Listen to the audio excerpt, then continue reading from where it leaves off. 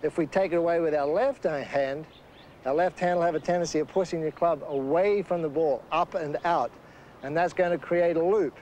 If you watch, my left hand will go up here, the club head's going outside the line, and when you get up here, you've only got one way to go, and that's inside. When you come back inside the line, you're coming into this position, and you'll either hit a straight block or big pull hook. So take our grip without a golf club, and you can practice in front of the mirror by pushing your left elbow away from the target. If you push your left elbow away, you see what happens. I'm not thinking about my hands or my wrists or my shoulders or my legs or anything. Push your left elbow away, you see what happens to your shoulders? Your shoulders start to move. And it's almost impossible to miss that first 18 inches. You can't pick the club up, you can't take it on the outside of the line, you won't pull it on the inside of the line because your elbow is going straight back. You're eliminating a lot of variables. You're eliminating your wrist, you're eliminating your leg motion that can sometimes start too early for a lot of players. Think of your left elbow. The left elbow away from the target, first 18 inches, and then everything else goes together. You get to a point where your shoulders turn, your hips must turn with your shoulders.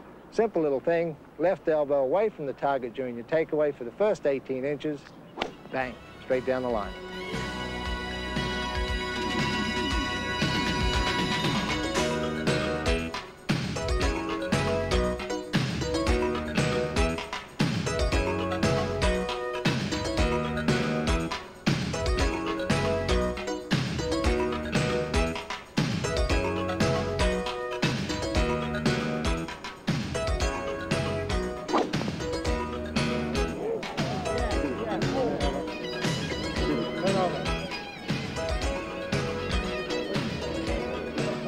The backswing is really the extension of the takeaway. Remember we talked about the first 18 inches, which is a very crucial part of the game? Well, the backswing is a continuation of that. If you start off with the correct address position, with the ball position in the right place, and you push your left elbow away from the target for that first 18 inches, just let it keep going. Let it keep going, just keep pushing that elbow back, back, back, and all of a sudden your body's going to rotate. You're going to rotate around the base of your spine. It is the only point really in the whole golf swing of your body that doesn't move.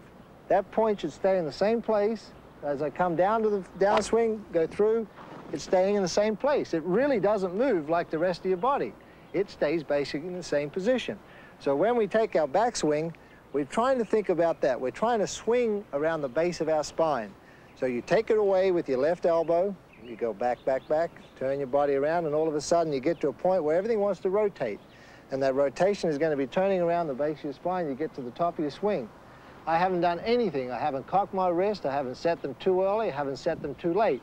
Because in your backswing, you can't set them too late. Let me show you down the line here. As you take the club away, you keep going back, back, back. Something's going to give, and sooner or later your wrists are going to release, and they're going to cock automatically. This business about doing an early cock doesn't really work well. Because what happens if you start getting back here, set your wrist early, you have eliminated your extension of your golf swing. And your extension in your backswing is what generates your power. So forget early cock wrist, right? Just take the club head away, shoulders turning around your body, and they're going to automatically cock when you get to the top. Now, a good little point you want to think about, and again, it's something I do quite a lot on the golf course, is if I want to hit the ball that little bit extra further, generate that little more club head speed, what I do, and I call it the RPB shot, which is right pocket back. All you do is just let your arms hang, and as you stand there, just push your right hip away, okay? Right hip back. See, you notice how my hips are turning automatically? I'm getting full rotation around the base of my spine, and the lower part of my back is already turning. And even my top part is very difficult to push them back without getting some sort of shoulder movement. So just get your right pocket back, RPB. Stand there, no club in your hand, push that back. Now, one thing you mustn't do is when you do that, is straighten your right knee. If your right knee stiffens up, you're going to be in big trouble. Keep the flex in your knees all the way through your backswing. If that knee flex stays the same, you're going to be in business.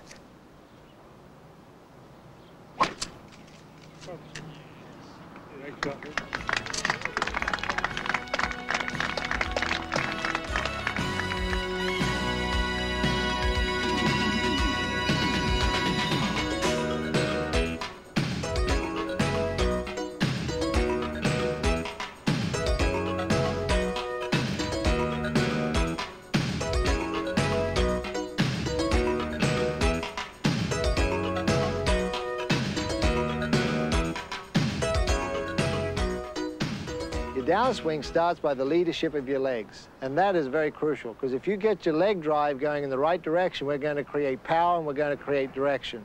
And that is the key to driving golf. But a lot of people say you putt for dough and drive for show. Unless you get the ball in play, you're not going to be able to putt, because you're either going to lose it in the water or the trees or whatever. So we've got to get the downswing right to get the ball going in the correct direction. So when you get to the top of your swing, your first motion is drive with the right knee.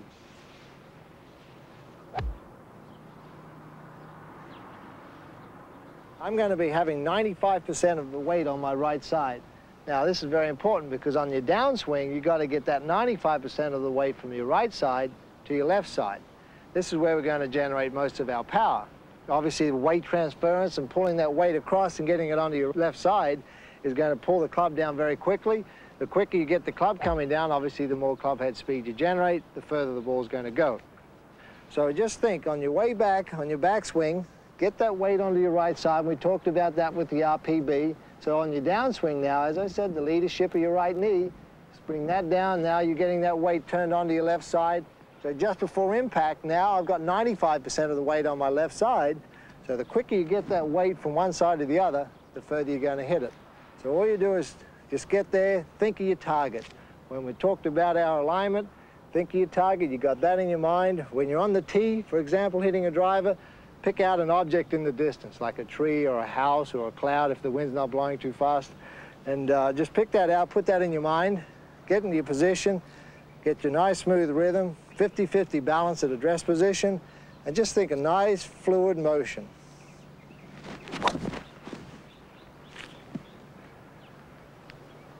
And we get the ball in play, and now we can have a shot at making a birdie.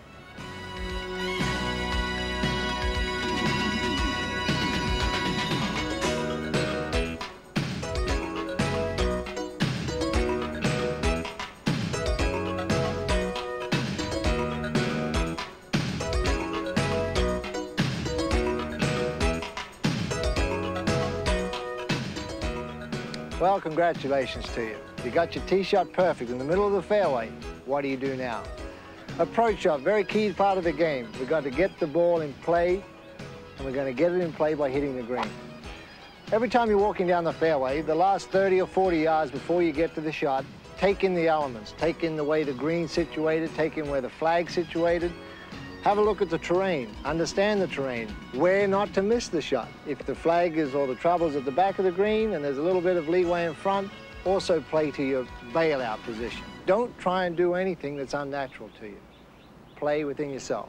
So right here now we've got a nice smooth, for my shot, it's a nice smooth 8-iron shot. And that's the way I'm going to do it. I'm going to take a nice full swing and control. Keep control of your golf swing. I'm not going to try and force it. And I'm going to keep the ball in play. That's exactly what I want you to do. Feel your way. Now that I've hit the 8-iron, I'd like to hit a 2-iron. Let me just get the 2-iron. I want to show you one significant difference. Not only is the loft difference and the lie different, but look at the length. We've got nearly 4 inches difference to play with. Now that 4 inches is going to make a big different play in our swing. Our control of our swing wants to be the same. The full swing wants to be the same. And that's where this is going to get a little bit more awkward for you, because the longer the club, the more distance between you and the club head or you and the ball. The more distance there is, the greater club head speed. Now this is where the distance comes into effect. An 8-iron has obviously got a lot more loft than a 2-iron. So therefore, if you can control your swing, maintain the same rhythm and same tempo throughout your whole swing, your 2-iron shot should be the same as your 8-iron shot. Your golf swing is going to be the same. Again, a little bit of a change. Ball position is going to be exactly the same, but the width of your stance is going to be a little bit wider. And the why we have to widen our stance a little bit is to compensate for that extra length. The longer the club, the more you have to balance yourself. The shorter the club, the more we can control it. We don't have to overpower it as much. So with the 2-iron, ball position the same as the 8-iron, but just move your right foot maybe an inch further away. And you'll find your balance is going to be so much easier. And remember, don't try with the longer irons to get them airborne. The loft of the golf club is going to do that for you. Just go ahead and swing it. Don't be scared of it. The less loft on the club, it's just as easy to get it airborne as it is an 8-iron. So just take your normal address position, look down your line, Nice, full, firm swing.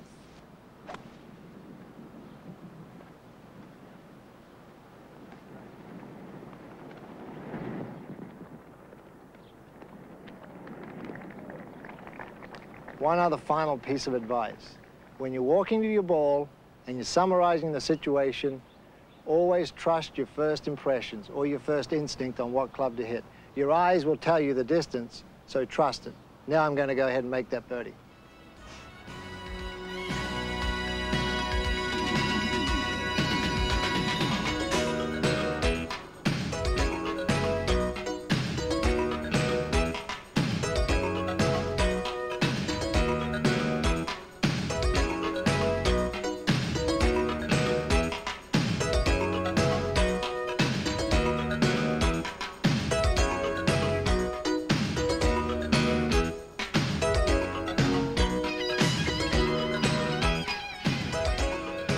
Okay, now we come to the interesting part about the game of golf, the art of maneuvering the golf ball. Remember, if you hook the ball into the trees, you can hook it out. If you slice it in the trees, you can slice it out as well. So no matter where you are on the golf course, you can get yourself out of trouble just by learning the art of maneuvering the golf ball. Now, to maneuver the golf ball, you have to be able to spin it. Now, to spin it, what we're going to do here is demonstrate with the basketball, two different colors, to show you the spin on a left to right shot or a right to left shot. So let's talk about the spin. You see this vertical line right here? That's on an imaginary plane from your seat in your lounge room through your television set straight down to the flag, right? So there's that imaginary line running down there, right through there. Now, just imagine there's a tree right in front of us, 30, 40 feet away, and we have to hook the ball around the tree. What do we got to do? We got to impart a right to left spin on it. Right to left, this motion, right? So we're going to have to get the ball turning. Now, remember, the game of golf is a game of opposites. To get the ball to go left, we got to hit it right to get that spin. Vice versa, to get the ball to go right, we've got to hit it left. So imagine, here's the palm of my hand, golf club, whatever golf club it is. The imaginary line again, straight through the vertical line on this basketball. My palm of my hand is a golf club coming through the inside of the line. Keep that imaginary line in your mind now. The palm of my hand's coming through the inside of the line. It's going to strike the basketball or the golf ball, this position here, and it's going to spin it this way. Right to left spin. It's going to hit it. The ball's going to go out to the right and hook back with the spin. Okay? Now that's the simplest way you can relate hand-eye coordination to the golf club on the ball to hook it. Obviously, now it's the opposite for a slice. Vertical line, imaginary plane through the ball, but this time, instead of coming on the inside of the line, we want to come from the outside across the ball. So our plane of our golf club is coming down this way, across the plane of your imaginary plane, strike the ball here, and it's going to impart a left or right spin this way. I think that's a very simple thing for you to think of if you hit it in the trees, because now you're going to be able to relate the spin of the ball to the direction. So good luck with your slices and hooks. Now, what I'm going to do now is, let's forget about this basketball. I'm going to go show you the real thing.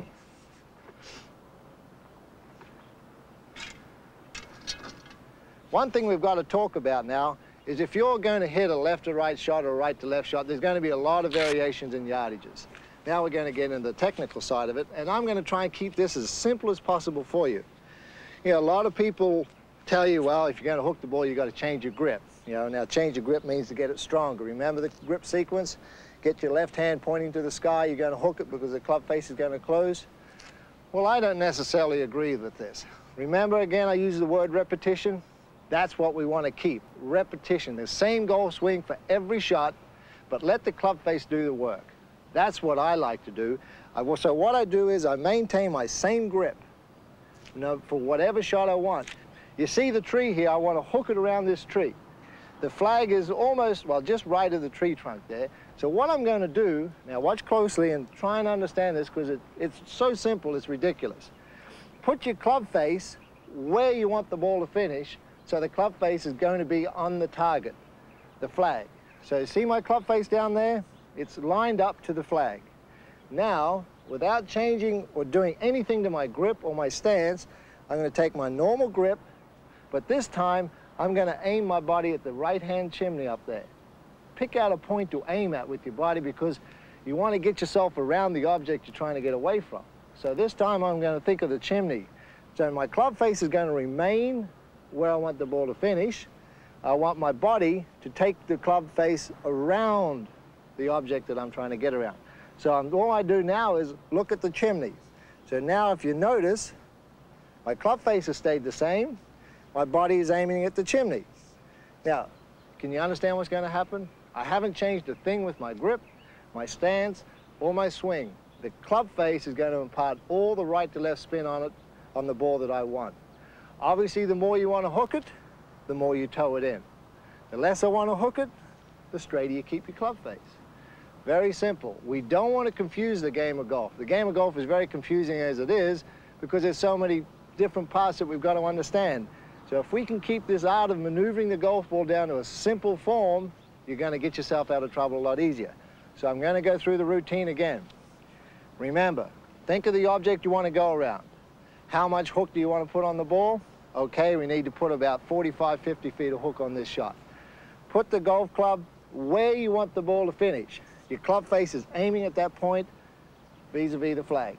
I want my body to aim around the trouble, which is the tree. So I aim at the chimney.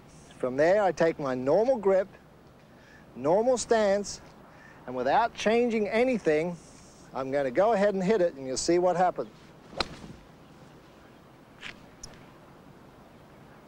The ball will hook around the object. Very simple procedure. Now, let me touch on something just a little bit before we leave the hook shot, is if you're going to hook the ball, remember, you're going to make the ball go further because your club face is getting loft taken off it. The more you toe it in, the less loft you have on the golf club. So let's say this shot here was about 145 yards. Well, you know, that's normally an 8-iron off a regular shot. So what I've done is I'll take a 9-iron or even a pitching wedge because it's going to toe in. It's going to make the ball go further. Keep that in your mind. That's the only thing you want to think about, or the equation you're trying to work out, the relationship between the closed club face and the distance to the ball. The other point, don't try and land the ball near the flag. Let it land short because it's going to have a top spin roll and it's going to roll a little bit further. So the art of maneuvering the ball from right to left is basically easy. Don't change anything in your golf game, just change your club face. Okay, we've had our hook shot. We had to get the ball around the tree from right to left. Now we've got to talk about getting the ball left to right around the tree. Same principle. Think of the basketball, the spinning motion of the basketball going from left to right. That's the idea of what we've got to get on the golf ball. We've got to spin the golf ball left to right to get it to go around our object. Now, from your living room right there, imagine right over the golf ball, that imaginary plane once again. To impart that left to right spin on it, I have to bring the golf club across that plane coming this way to put the left to right spin. So that's what we're going to do. Now, coming across the line is going to seem like we're really cutting it, but in actual fact, we're not. Remember, our body is aiming there, so all we're going to do is open the club face up. Remember the hook shot, we closed it. The slice shot, we're going to open it up. So here we go. Slice shot. Take one less club, maybe even two less clubs. Go back to the hook shot, remember, for a 145-yard shot, I went down to a 9-iron, sometimes even a pitching wedge. Well, for the same length shot, this time I've got them to a 5-iron. The reason? Here's my normal address position right here. The more I open the club, the more loft I put on it. Obviously, the more loft I put on it, the less distance it's going to go. Point number 2. With the left to right shot, you're going to generate more backspin because the club head is coming more across the ball and more abruptly down on top of it, creating a little bit more backspin. Therefore, we're not going to get the run we got with the hook shot. We're going to get that ball to land and spin to the right. It's not going to go forward. It's going to basically stay the same distance to where it lands. So remember, go to a longer club. The more you open it up, the more loft you put on it. The more loft you put on it, the less distance. Okay, now all we do is the same principle. Remember, we never changed our grip or our swing or anything for the hook shot. Same deal with the slice. We set the target where we want the ball to finish, on the flag down there. Don't take my eyes off it. I'm not moving the club face, keeping it there. I'm going to go down the shaft a little bit right now because I feel a fraction uncomfortable being a full-length 5-iron for a 145-yard shot. So I'm going to go down my shaft because that's only my personal comfort. It might not work for you, so whatever you feel comfortable with, do it. Get that club face on line with where you want the ball to finish. Now, this is going to take us around this big pine tree and onto the green. Execute your same swing, same motion, nice fluid, full swing, and don't think about anything else but rhythm.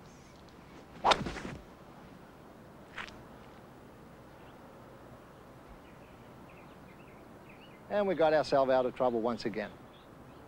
Another factor about the art of maneuvering the golf ball is the low shot. Let's say we're in a situation where we can't go around the tree, we can't go left, we can't go right, we can't go over. But we do have a little bit of an opening underneath. Anytime you're in the trees and all the other variables have been eliminated, like the hook shot, the low shot, the high shot, just take a look in the trees. Now remember, trees are 60, 70% air. So just look for gaps. Look for a little hole somewhere down low underneath the tree and punch the ball below the tree. Keep it low. Very, very simple procedure to go through that. Again, we're going to talk about the art of keeping the ball low. Now, to keep the ball low, we just make a few minor changes to our ball position. We're not going to go and get all technical about this now. We just want to keep the ball low. First of all, we want to have a look how low the tree is, how far we've got to hit the ball, and whether there's trouble in front of the green. If there's trouble in front of the green, obviously we can't really run the ball onto the green. We have to sort of play away from it. Just chip it out onto the edge of the fairway or in the middle of the fairway. Now, remember how I always said ball position, same place for a full shot? Well, we've got to deviate from that right now. To keep the ball a little bit low, we're going to move it back in our stance just a little bit. You notice I moved my left foot. I didn't move my ball body up here like this. I took my normal stance and just moved my left foot a little closer to the target. Okay, depending on the length of the shot, depends on how long a backswing you take. This shot here just requires a nice sort of 3/4 swing. Firm, take the club back 3/4 to about here, stop, and then come down. Now, when you're coming down, because of the ball position's a little further back in your stance, that means your center of gravity's forward. With your center of gravity forward, your body weight is going to be a little bit like 60% on your left foot, because we don't want to have our center of gravity behind the ball or we'll elevate it too quickly. So what we do is move our center of gravity ahead of the ball. Again, ball back in my stance a little bit, weight a little bit on my left side.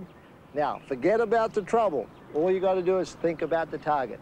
If you start thinking about the limbs hanging down, that's going to be the last thought in your mind. The last thought in your mind is what's going to happen to the ball. You're probably going to hit the limb, or the tree left, or the tree right. Think of the flag.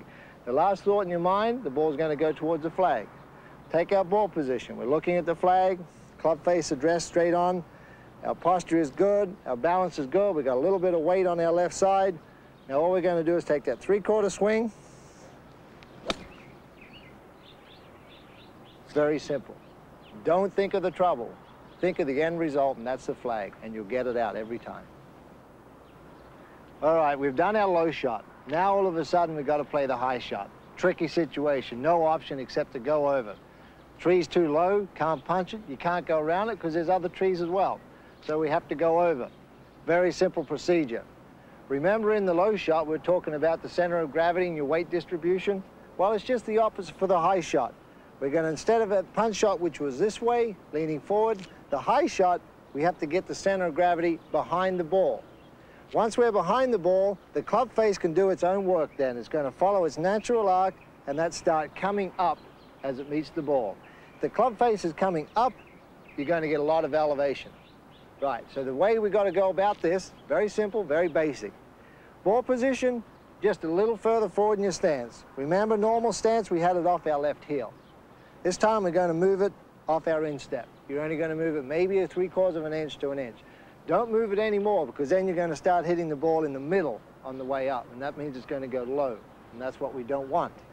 Get the ball just 3/4 inch up on your stance. That'll bring your center of gravity back to about here. It's going to move it back maybe 2 or 3 inches.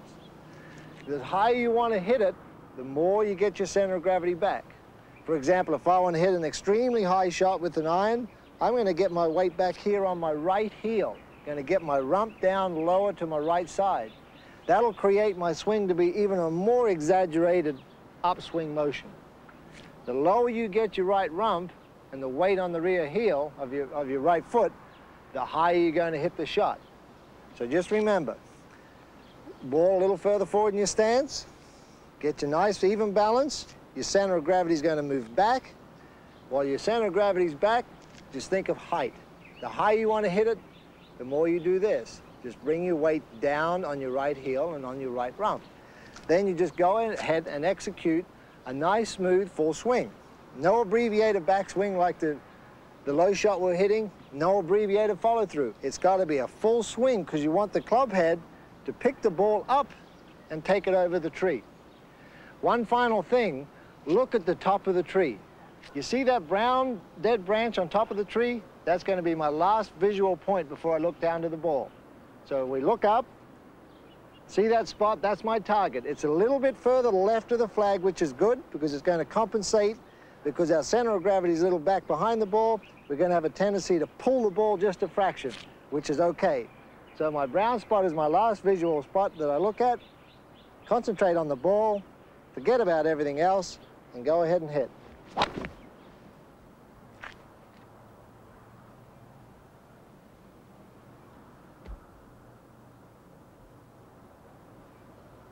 Notice one thing, no divot. Because we weren't hitting down on the ball, we were sweeping the ball off the surface. The club face was on the way up at impact. If you take a divot, you're not going to hit it high enough. Well, here's a situation that is very common to all of us. Touring pro, golf professional, anybody, the rough. We're going to hit it offline every now and then, and sometimes we're going to find ourselves in very, very deep rough. How do we get out of it? A couple of different ways we can do it. Let's just think for a minute what's going to happen to the golf ball. And I want to explain to you, remember we were talking about when we maneuvered the ball, what happened with the spin on the ball from right to left and left to right?